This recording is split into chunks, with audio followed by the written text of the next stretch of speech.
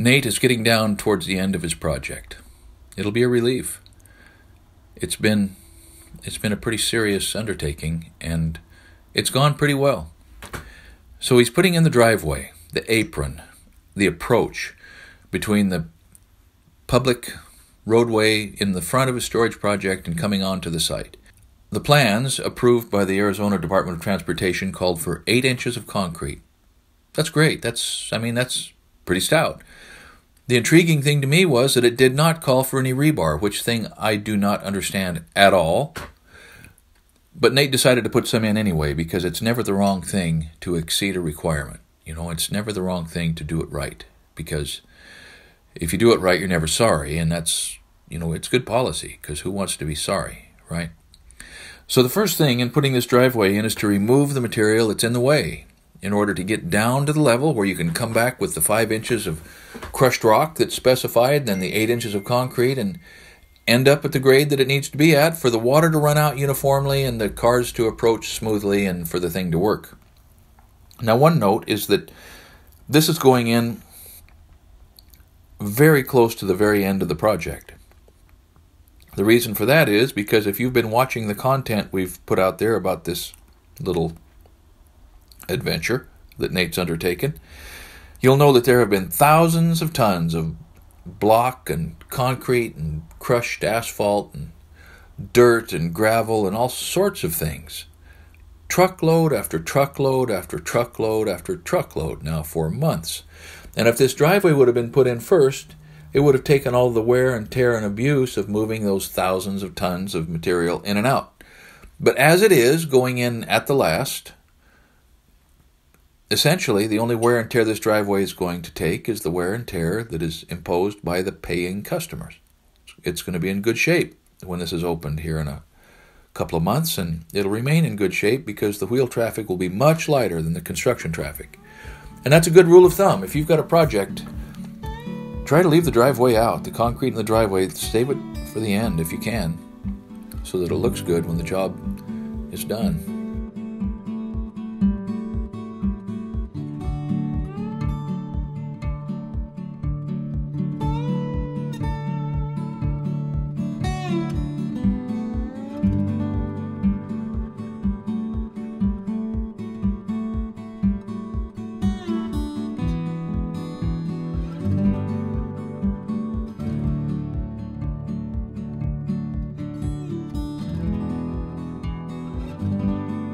When it comes to dirt work and excavation, there's really only a couple of things that have to happen. The dirt has to be broken up or softened, and then it has to be moved or put in place. And different machines specialize or are able to accomplish those two tasks with different degrees of efficiency. Think of it like a pick and a shovel. You got to dig a hole, and the dirt's hard, and so you take the pick and you break it up. Then once it's broken up, you take the shovel and move it. Well, the same is true with heavy equipment.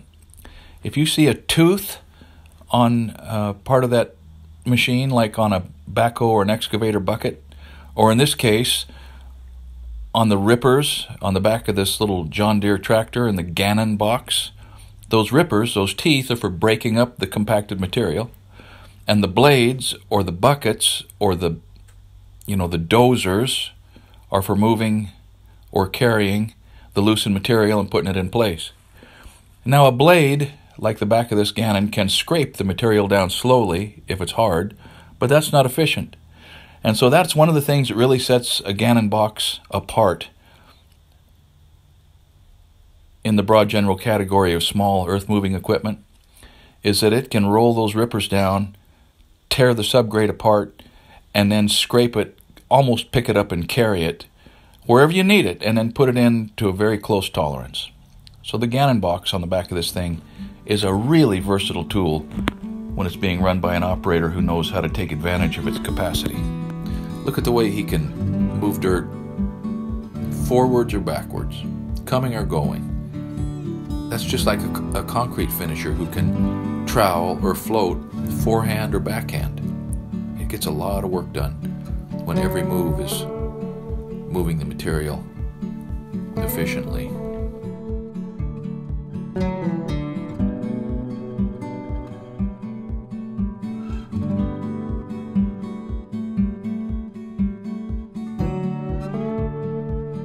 Running equipment is fun, or at least it's fun while you're learning.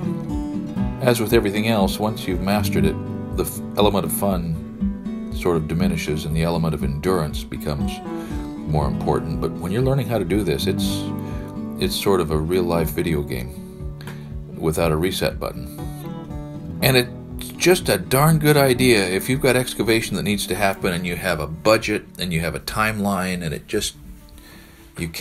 you just can't afford any sort of a big disappointment. Hire a pro. Even if you rent the equipment, hire a pro to put in the seat of that thing. There are exceptions. You might be able to operate equipment. You might have enough flexibility in your schedule that you can get out there and play around and do it. But on a job like this, where there's only 3 days that the Department of Transportation will allow the cones to be set to restrict the traffic on the main drag, there is no time for an amateur. This is time for somebody who really knows how to get it done. And it has to be done with the right equipment. The right equipment in excavation is always determined by considering the compromise between power and mobility that is ideal for the job. A bigger machine with more power moves more dirt faster.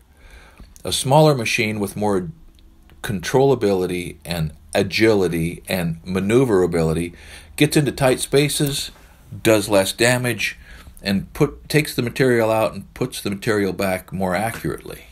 So it is important, as with, I guess, most projects in construction, to have the right tool for the job. Mitchell is the contractor Nate used throughout this project for excavation. He's a good guy. He's honest. He's a pro. He doesn't waste any moves. And he's got the right equipment for this. It's a rented excavator, just a little bitty guy that can sneak along the edges and pull out that asphalt and take the grade down to where Mitchell can cut down to a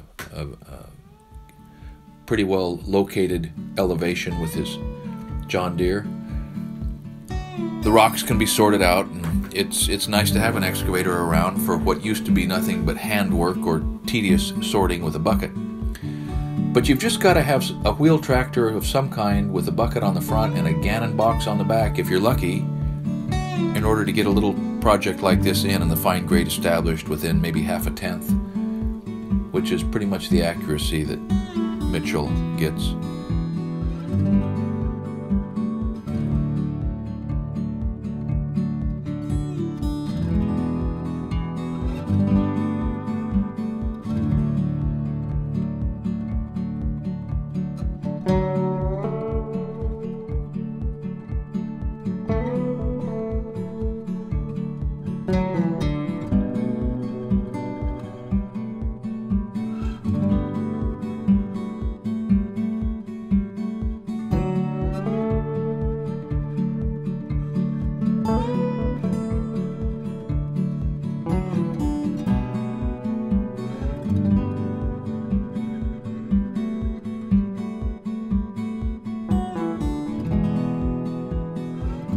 There's one other aspect to this that you may have sort of picked up on, and that is it's nerve-wracking to be working within 10 feet of traffic, a lot of traffic going by at 45 miles an hour. That's why we're supposed to slow down in work zones. That's why traffic fines increase in work zones, because the men and women who operate this equipment when they're working in the public right-of-way are in one of the most dangerous positions in the whole broad general category of construction. Working in close proximity to moving cars is a dangerous game. But the cones are in place, and we're wearing reflective vests and keeping our eyes open and keeping our fingers crossed, and as it turned out, no harm, no foul. But moment by moment, it's easy to keep looking over your shoulder.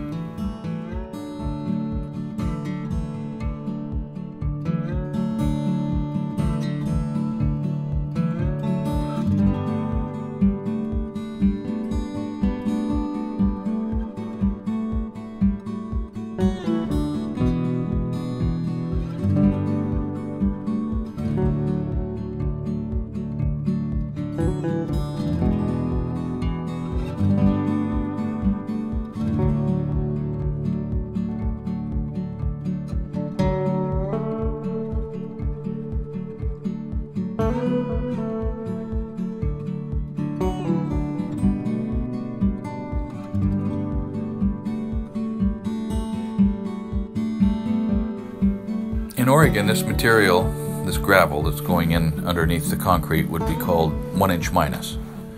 In Arizona, it's called ABC or AB, aggregate base course or aggregate base. But it's the same stuff. It's rocks and the dust and the little bitty pieces from the crushing process that will fall through a 1" screen.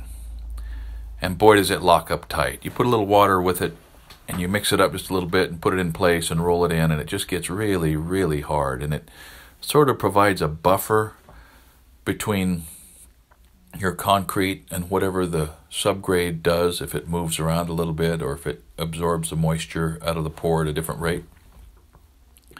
It also increases the distance that the load is being, over which the load is being dispersed, so that the point loads on the concrete are spread out over a larger area of the subgrade in order to have more of the subgrade supporting those point loads, if that makes any sense at all. So anyhow, ABC, aggregate base course, is what's going in here, and it's important that it's put in accurately, because if too much is put in, then your concrete's too thin. And if too little is put in, then your concrete is too thick. And if your concrete is too thick, it costs you about $105 a yard for the additional concrete. And who wants to pay that? Doesn't take long for that to turn into real money. So getting this ABC in place, right degree of moisture, rolled into the right degree of hardness, is something that just absolutely has to be done right if you're not going to have a lot of problems in the future.